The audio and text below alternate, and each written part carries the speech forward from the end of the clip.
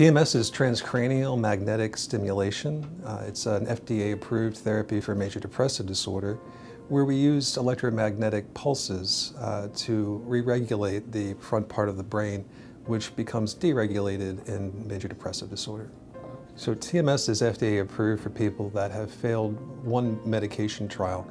But the people that typically come to the treatment-resistant mood disorders clinic are people that have failed 3 or more medication trials and are still experiencing significant symptoms of major depressive disorder. I've taken just about everything that's on the market just through the years, and I would either be numb or do better for just a very short period of time, but I wouldn't be great. It would just be a little better than rock bottom.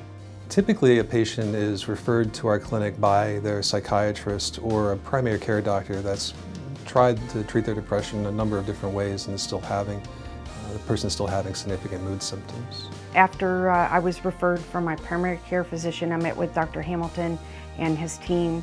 They interviewed and evaluated me and found that I was a perfect candidate for the treatment. I thought, well, this has to be safer than medication because there won't be any side effects to it, so why not give it a try?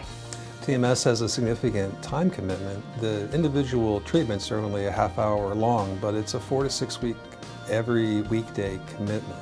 I was willing to do that if it was going to change the rest of my life, and about 2 weeks in, I woke up one day and I started seeing things in a different light where I was excited to get out of bed and get started on what I had to do that day. For someone thinking about what they might do besides take a medication, the first thing I would say is don't lose hope.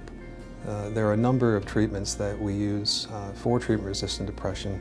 We know that fully a third of patients that experience depression will experience treatment-resistant depression and will need a more individualized, tailored approach that can include things like TMS. There are so many smart, wonderful, gifted people that suffer from depression. I feel like they need to try this because they have such gifts to offer the world, and depression holds you back.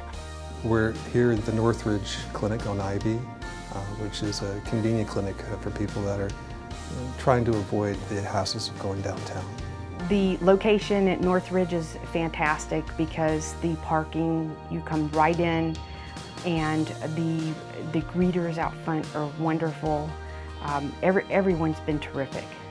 At UVA, we're not in the business of selling a particular kind of treatment. We have a patient-centered approach, which involves as many tools in the toolbox as we can offer to help a patient achieve recovery.